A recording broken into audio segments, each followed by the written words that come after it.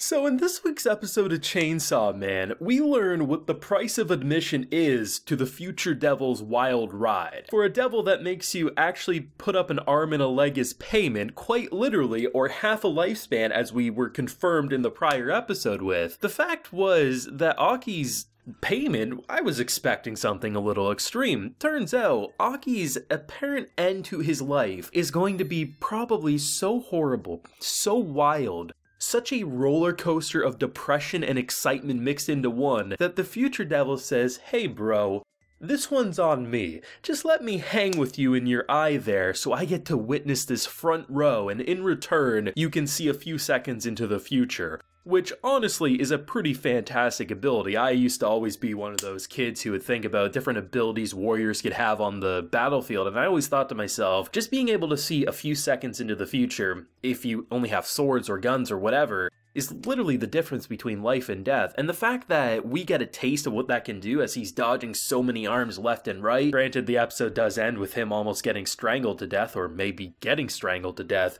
but one does have to suspect that that's not the big moment that this devil is waiting for. This is just probably an appetizer for the excitement that's to come, the pain that's going to be coming for Aki, and holy hell, was this an episode of Chainsaw Man. Now, I do have a full live reaction available on the Patreon, so consider supporting that if you want to see that, but let's talk about episode 11 of Chainsaw Man, because this episode was a wild, wild ride, and I think the first thing I need to talk about is Makima. This is the most psycho character I think I've seen in anime. The cool, calm, and collected attitude, the perfect VA casting who just is so bone-chillingly, just so normal, but just such a lack of emotion. The fact that you can go into a meeting, which I gotta get a little dirty here, and I know I'm probably the only one thinking this, but when I saw a certain scene, which you are now seeing, it kind of was like, damn, if that isn't a parody of the casting couch, I don't know what is. But it did not go according to their plans of what they thought was going to happen, because this woman brings a bag of eyeballs to a negotiation table.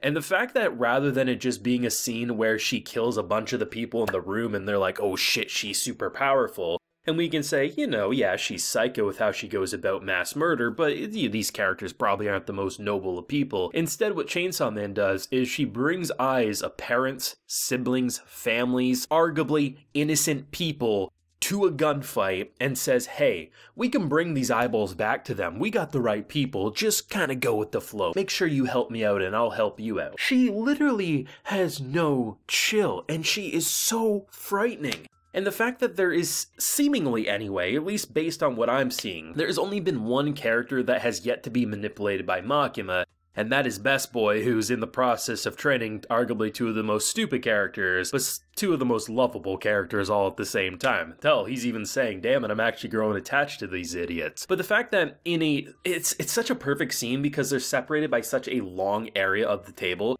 They're not in a round table, they're not at equal points of the table, they're not sitting next to each other, they're drinking opposite sides. And just the fact that the final scene with them in that moment was her giving a smile after he calls out the bullshit with her. I mean, there's something, just the fact that he's the one character to seemingly not go along with her schemes. And she is so good at manipulating the chessboard, whether with her body, whether with her soft-spoken words. She gets the manipulation done, as seen by a bag of eyeballs or the numerous things that have happened with Aki, Denji, Power, all these characters, and then here's my boy sitting here drinking saying, you ain't gonna manipulate me.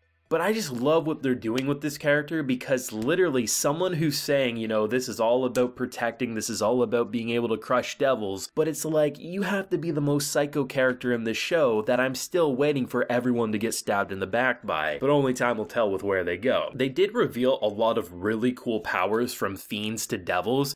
You start off with this shark ability, which might be able to say, sometimes when you look at the visual element of a Chainsaw Man character, you might want to giggle like, oh, you know, if you saw that in real life, you might be a little worried because goddamn, that's a human body with a shark head. But sometimes you look at that shark boy, ignoring the chomping of the mass zombie horde, and you're like, yeah, it's kind of cute and funny. But then you see like how vicious those things can be as it swims through floors and walls. It's such a cool ability. You have someone who's just pure violence in like this ancient doctor's, witch doctor's mask, which is pretty cool. You have an angel that just decides to take a bite out of a zombie head like an apple, and if you touch it, you're gonna lose your life. I just love the fact that you can just have such violent tendencies and you can turn someone who looks like she's a puppet sewn together into this giant walking arachnid creature. Just such cool characters. And the fact that you have to warn people about what you might find in there, I thought it's pretty brilliant, because when you hear the plan that the snake lady had up her sleeve about, hey, we have a mass army of zombies, I thought that's actually pretty clever. You're not going to expect that, and when you walk into a building, you're going to get swarmed. One bite and you're a zombie yourself. And then to see just what they were doing, and then Aki almost getting shot not once but 5 times, I mean, I just kept thinking to myself, damn boy, you need a gun yourself if this is the type of shit you're going to be dealing with. And to see how quickly things can change from bad to good to worse is just what I love about the tension in this show, because here's the thing, right? You have Aki, who now has the ability to see 3-6 seconds into the future. It's not going to be like an hour or anything, but a handful of seconds, enough to dodge a death blow, and he's slicing and dicing, he's making it look like it's paper mache or butter. He's, with a single sword, is slicing through bone and flesh like it's nothing, and how quickly it goes away and he starts getting strangled. Now, I don't know how he gets out of this one. I really don't, but I'm excited, if not terrified, to see where the future of this show is going to go, because episode 12 is not going to be pulling punches. If anything, everyone's going to be flat as a pancake because we're going to be hit by so much adrenaline, chaos, gore, comedy, what the hell mixed into one. That is the Chainsaw Man experience. And we are now officially 11 episodes in, meaning we've seen 11 ending songs that are completely unique, completely distinct, and I thought the 3D effect that they did with how they animated everything, I mean, a lot of the character models were actually 3D character models. They had this shattering glass effect, and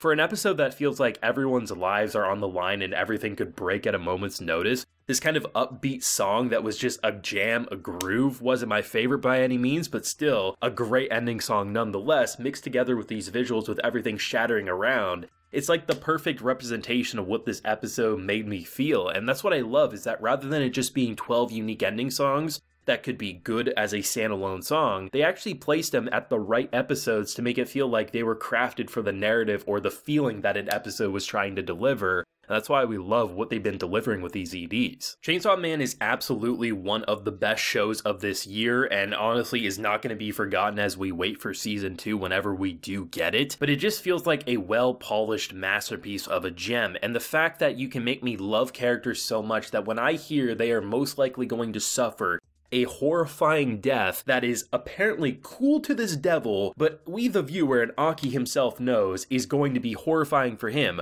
We know he's dying anyway, he only had a couple of years left, but it's hard not to kind of feel excited but worried all at the same time to see what the hell he meant, as Aki, since the death of his partner, has completely changed. It's very subtle but noticeable if you pay attention.